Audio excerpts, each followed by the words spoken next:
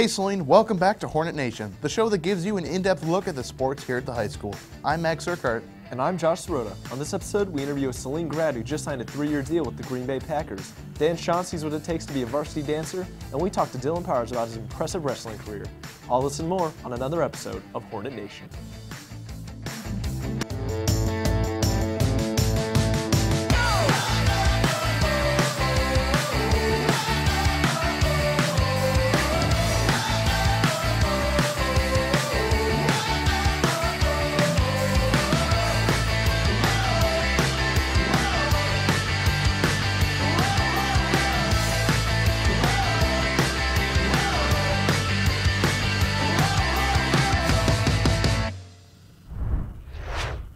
The NFL is the premier football league in the United States, and with less than 2,000 players total, it's also one of the most selective.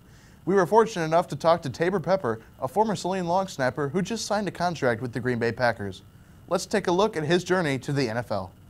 Taybor Pepper, a 2012 Saline High School grad, got some good news this January when the Green Bay Packers offered him a spot on their special team as a long snapper.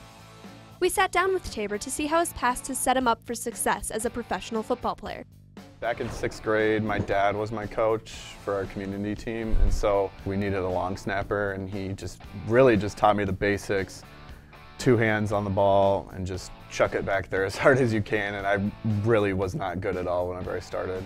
In 8th grade, coach was like, we need a long snapper. Whoever wants to be a long snapper, go over there.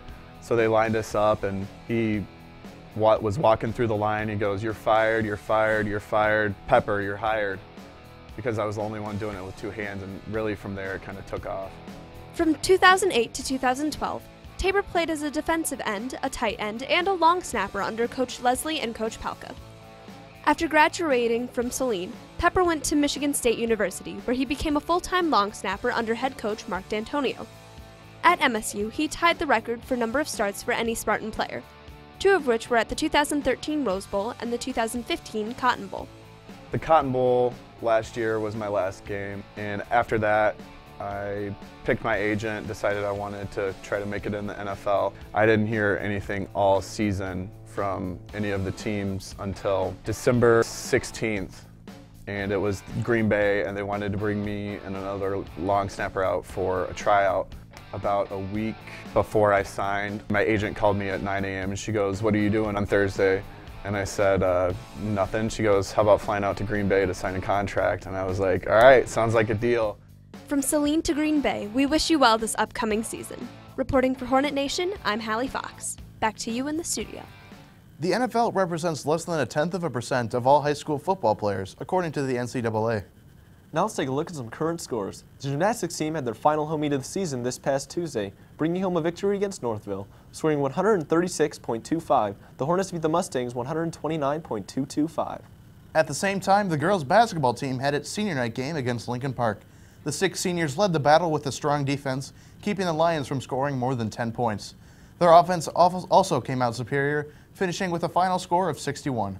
Congratulations, Hornets, and thank you, seniors, for helping to bring success to our teams. Grace and balance, 2 things important to being a great dancer, and 2 things that Dan Shawn does not possess.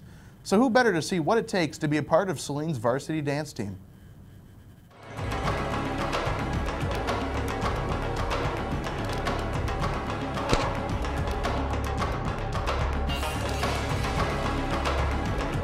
You record that? What's up, guys? My name's Dan Shawn, and one could argue that I have no idea how to dance. But today, I'm here at the high school with varsity dancer Diana Lewis, and she's going to teach me how to dance like a pro in this edition of In Their Shoes.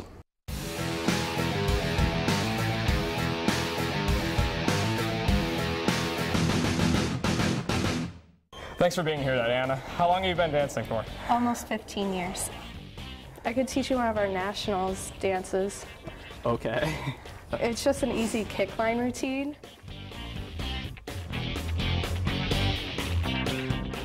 So you hold it, at night I think of you. 1, 2, 3, 4, 5, 6, 7, 8.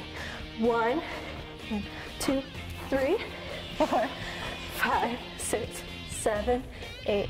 1, 2, 3, 4, 5, 6, 7, 8.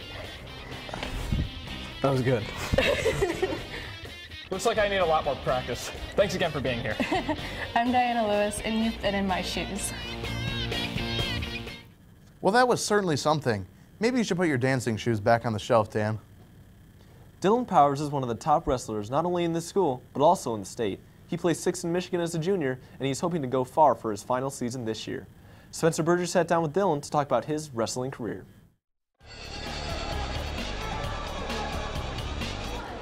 As a Saline wrestling captain and one of the top wrestlers in the state, Dylan Powers sat down with us to talk about his storied wrestling career.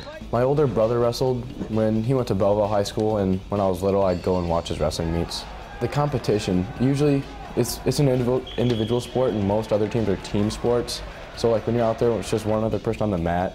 It's just like makes the competition a lot higher, I guess.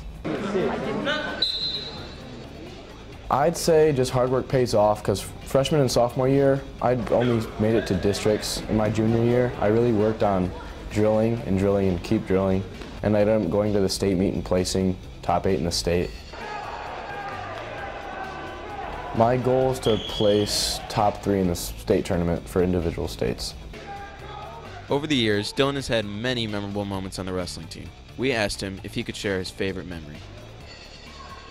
My favorite memory is with Ryan Estrada. It was my sophomore year and his freshman year. It was the first time we got our singlets, and I already been through this way of getting singlets. And so when he first got his singlet, there was a girls' basketball game going on, and so he just threw his singlet on and started running around the track while the girls' basketball game was going on. It was pretty funny. After winning the regional championship at 189 pounds, Dylan will be wrestling at the MHSAA Individual State Finals on March 2nd through 4th. This is Spencer Burgess signing off for Hornet Nation. Back to you in the studio. The individual state championships will take place at the Palace of Auburn Hills next week. Well, that's all we have time for today. Stay tuned for next week when we recap the ice hockey game against Bedford, meet a Saline skateboarder, and travel to the basketball court for a legendary shootout with Nathan Stearns. Thanks for watching, and have a great weekend, Hornets.